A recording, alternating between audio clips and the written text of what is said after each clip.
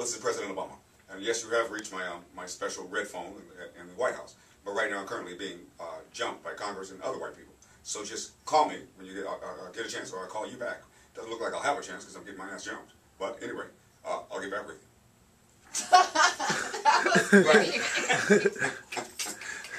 Told you he can do the Obama you good. Do it every day? Like every time you need to do a message or whatever? Yeah. Wow. Actually, we're going to go to 23, Mike Will and Miley Cyrus.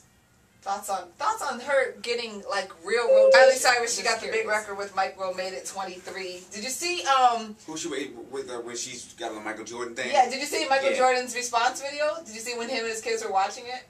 No, what was it? They were like, "This is not good," and he turned it off. Wow. Yeah. So, what do you think about her in the hip hop career? I mean, do you think she's a good singer? I think she's a good little entertainer. Yeah. I mean, she's not as good as some little black girls I've seen sing. Yeah. You know, she's not really a singer. She's kind of a pop star. Right. You know. She has a song on Snoop Lions' Reincarnation, which is one of my favorite CDs out right now. I love that. Can she sing? And on that Ashtrays and whatever, it's the last song on the CD, she was singing. Yeah. Like, and she reminded me of Rihanna a little bit. Okay. It's almost like she's trying to get in that Rihanna lane. Right. I mean, with everything that she's doing. I was thinking maybe you get one. Right. But she's a white girl. So what does that mean? That means that she's gonna get more than one shot. Ah, interesting. Yes, it's kind of like the black quarterback syndrome. You know, now that we busted into the league and we shown we can really put up some numbers and stuff like that, but still. Yeah. You know, it's just nobody want to mention that part. You know what I mean? I mean, nobody wants to mention that. There's plenty of little black girls out there that will kick her in the ass. Right. That she can't even touch. Right. Talent, dancing, nothing.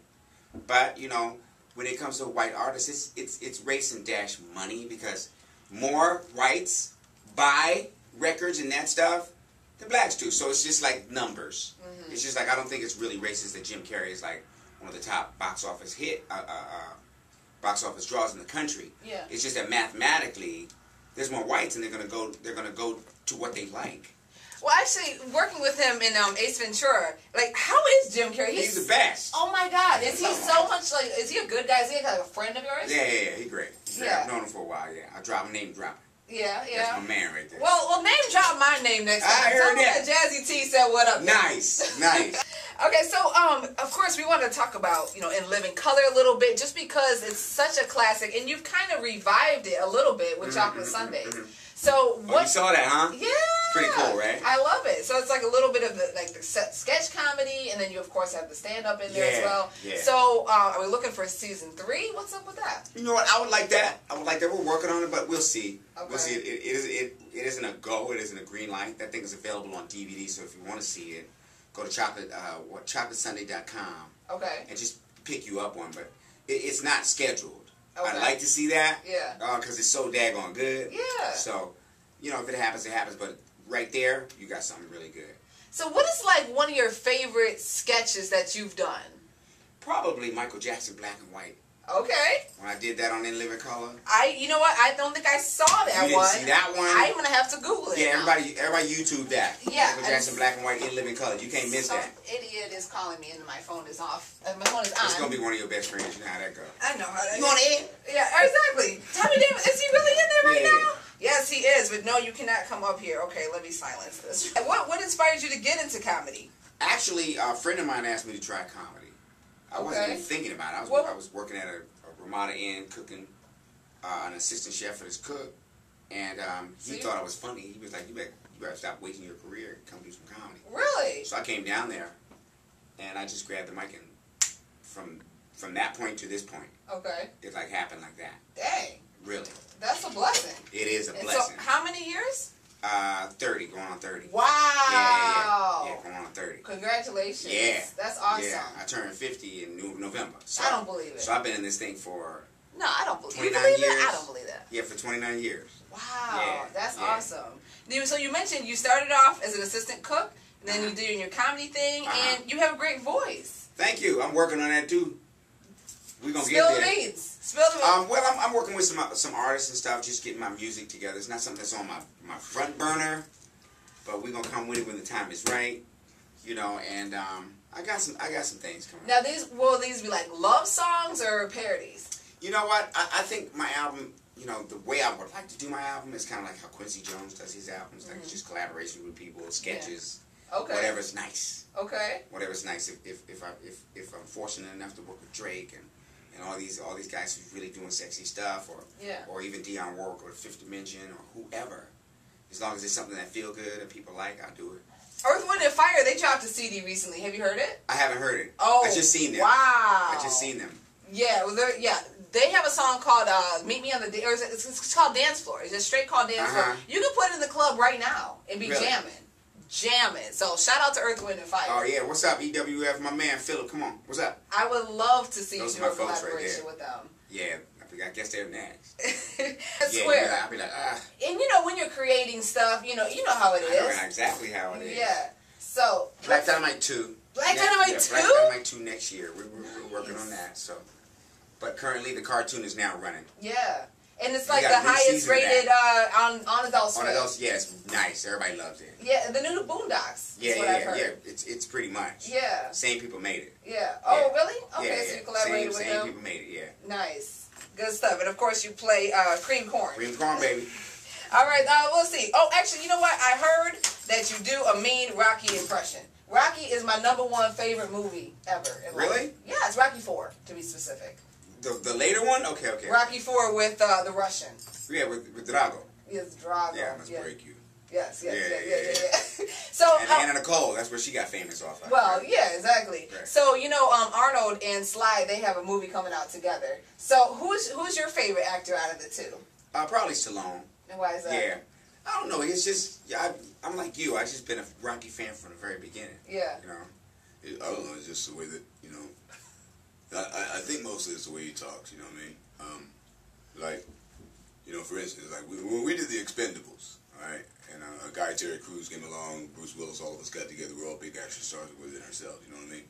But the thing I appreciate the most about the whole thing was I was able to be hip throughout the movie. I mean, Rocky 1, 2, 3, 4, 5, 6, 7, 8, 9, 10, or Rambo 1, 2, 3, 4, 5, 6, 7, 8, 9, 10. Either one of these movies, you never see me wear very hip and fashionable clothes. But in the Expendables, in these both movies so far, I've been in a pair of True Religion jeans the whole time. Tommy Davidson as Sly Stallone right there. Love that. Absolutely. The kind with the pockets on the button, and it got the pockets with the button. What about the little bling too? You got it got the little bling on it, but most of all, the back pockets are the big ones with the whole flap and the button. Oh dear.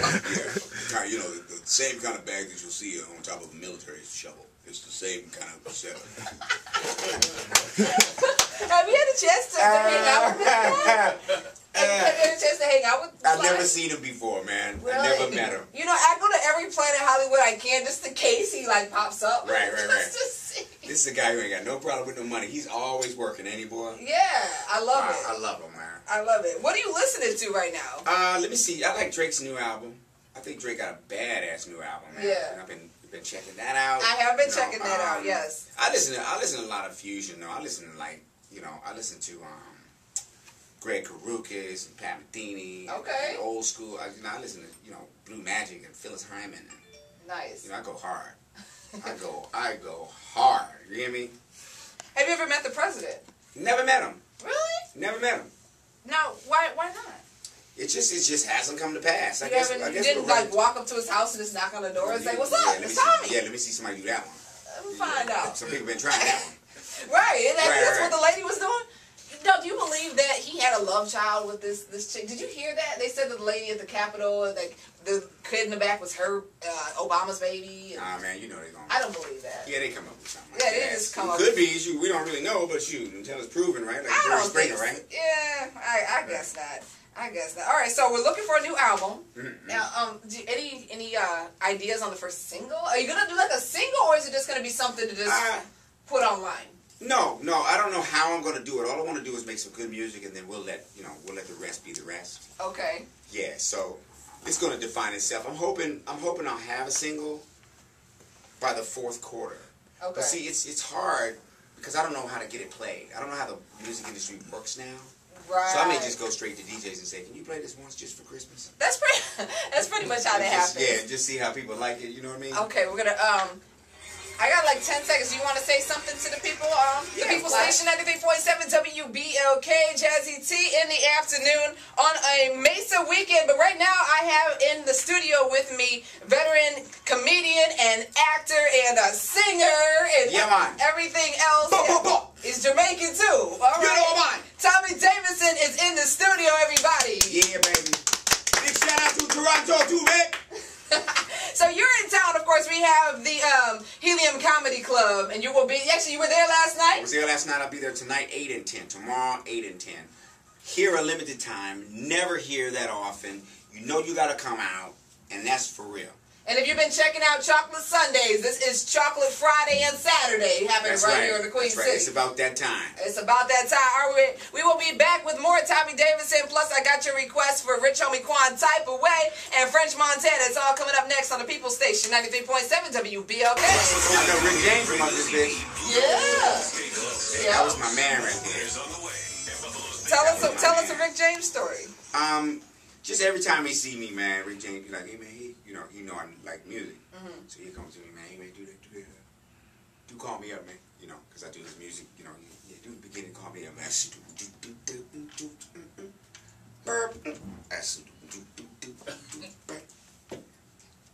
Rock me. Roll on me, baby. I don't like no pain. And he just be laughing. He loved me.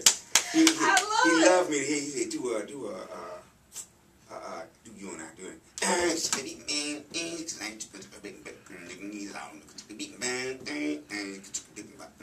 You and I, we come together like a glove on hand. That's right. He loved hearing my shit, man. Hey, we used to get down. That motherfucker was crazy as hell. Wow, I love it. Yeah, he was one of the best. The L7 Square, you talk about Buffalo, right? Yeah, is he really? Yes, that's in the hood. That's what they call it, the L7 Square. Really? Yeah. So, hey, this is Tommy Davis here. You're rocking with Jazzy T in the afternoons on the People's Station 93.7 WBLK with me, TD, for sure.